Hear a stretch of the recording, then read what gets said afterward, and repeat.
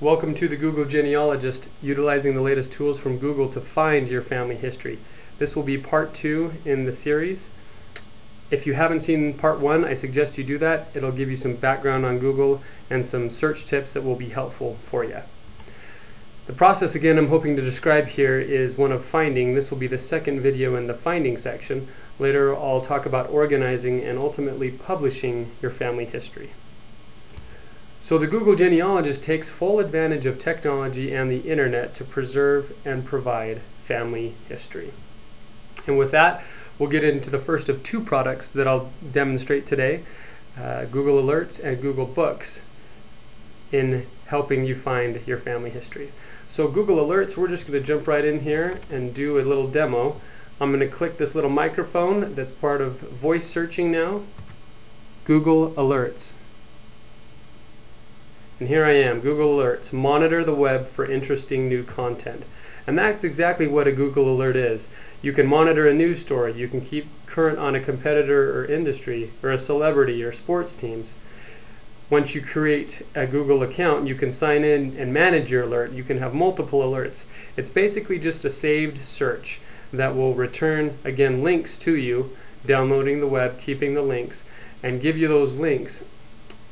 And in this case, we're interested in doing ancestor alerts. So I'll show you how to do that. I'll type in one of my surnames in my family, Davenport. And then what I'm going to do is something called a synonym search. The little tilde I'll do, it's right above your tab key, and then I'll type genealogy. And you can see as I'm doing that, this layout over here is changing. And this is a new layout for alerts, but something that's pretty fun. It gives you basically a preview. So you can see that I've got several different alerts that it's picking up. Then I come in here and say how often, or excuse me, what type I want. I want everything once a day. No, I want once a week. And then I want only the best results. So I'll leave that as is. And then I'll put my email in here. You don't have to have a Gmail account to create this, but then you just create your alert and you've saved a search and you can have emails sent to you. Let me show you a couple of examples of things that I've done and alerts that I've created. I was looking for some information on somebody in California, so I created an alert there. I was looking on Utah for some information on some Scandinavian ancestors, Salem, Massachusetts, etc., etc. You get the idea.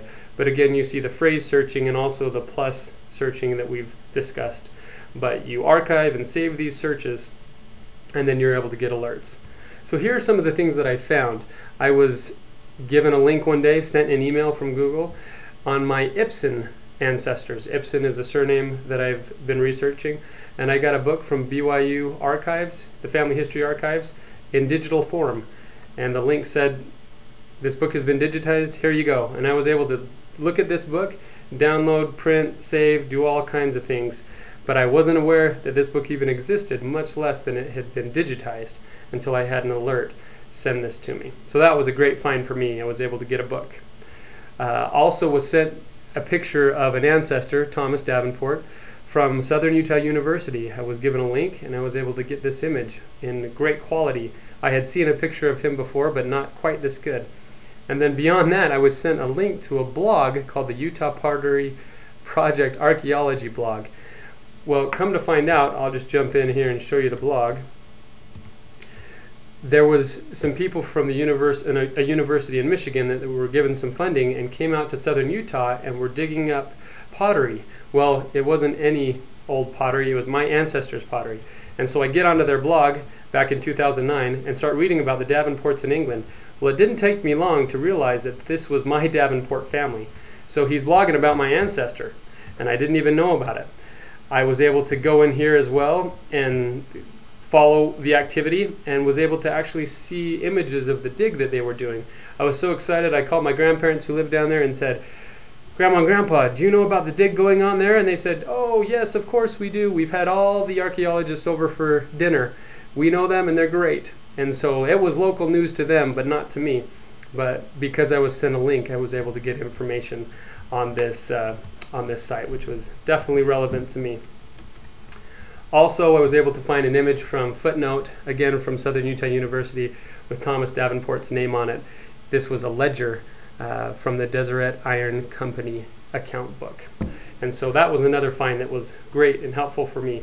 Google Alerts are free, and the Google Genealogist has several Google Alerts operating at any given time. Google Books is the second product I'll discuss. We'll jump in there and show you Google Books as well. This is the home page. I won't talk about the e-bookstore, but it's a great thing. If you've got a mobile device, you can download the app, and then you can actually download books and store them in your app and have access to hundreds and hundreds of books. It's really great. You can sign in, manage a library, and keep track of all kinds of different things. If you can't find a book that you're interested in, WorldCat's integrated with Google Books, and it can tell you who has the book in the closest library in proximity to you. So let's research a topic. I'm going to do an ancestor. William Hickenlooper was one of my ancestors, but I'm not just going to do that. I'm going to do plus Utah and see what I find. Okay, so now that I'm in here, I can see a little bit of what the offerings are for this. You know, I know something else about William Hickenlooper. I know he was the bishop of the 6th Ward for like 40 years. So I'm going to change my search to William Hickenlooper plus the 6th Ward. And then I'm going to try this historical record right here. Well, I jump into the book and you can see the name is already highlighted for me. Also, I jump straight to page 313, which is fantastic.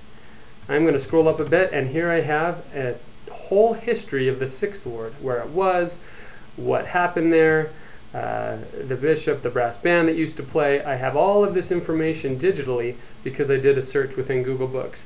Now people often ask, won't I get Google Book results in my web searches?